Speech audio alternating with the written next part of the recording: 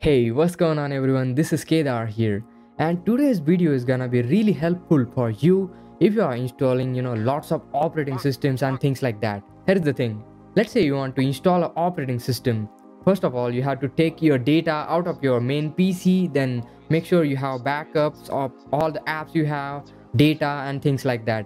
In the end, it's a time consuming thing. Now let's say you want to install an operating system for just a 10-minute job. It's like a quick test or things like that. What you gonna do? You gonna install in your main system? No, obviously not. So today in this video, I'm going to show you a quick little trick through which you can get any operating system up and running without disturbing your main PC. And the most important thing is you don't have to go through pain of installing it. And guys, watch this video till the end because I'm going to show you how you can run any operating system on your phone. Yeah, you heard it right. So without further ado, let's get started. Here you can see I opened up the website and wow guys, first looks is really amazing. You can see all the operating systems are divided in alphabetical order. So there are like hundreds of OS right over here. You can simply one click on it and get the OS up and running.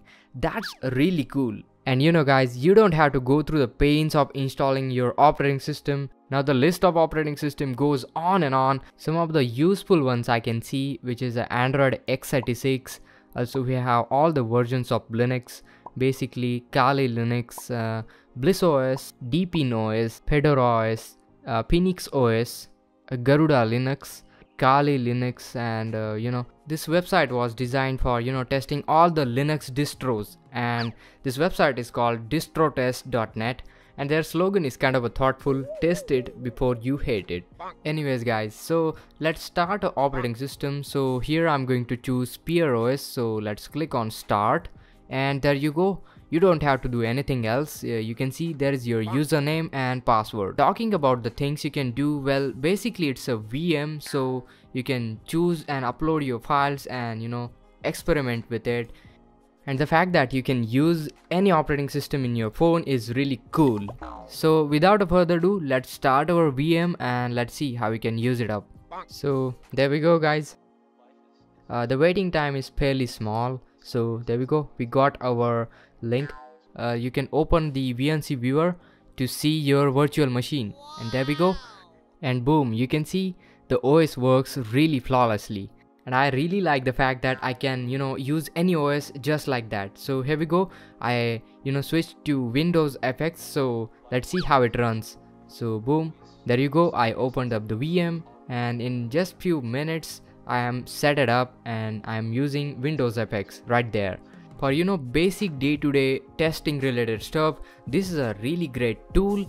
Talking about the performance, well, it's sufficient enough to do your test and things like that. I started a OBS and definitely video recording is possible over there. And other OS, talking about Android x86, here you can see this is how it runs. Don't expect gaming level performance, but it's certainly good enough to do your stuff and test it. Now to use any operating system on your phone, you can download VNC Viewer remote desktop application from Play Store, and there you can simply put your username and password, and there you have it guys. Now you can able to use any operating system on your Android device as well. So here we go, I'm pasting my address and then give it a test name, and that's pretty much it. Now let's click on connect, and boom, now you can see there you go, our Windows is up and running in our Android device. Talking about the navigation, well, you can certainly use your small touchscreen to navigate onto Windows, and particularly you can scroll onto entire desktop like this. Also you can see I can able to navigate onto my Windows pretty well, and you can able to switch the OS in a flick of a switch. So there it is guys, now you know how you can get your operating system up and running without any worries. You can run any OS in just like that. Please do that, like, share this video, subscribe to our channel, and I will catch you in the next one. Goodbye.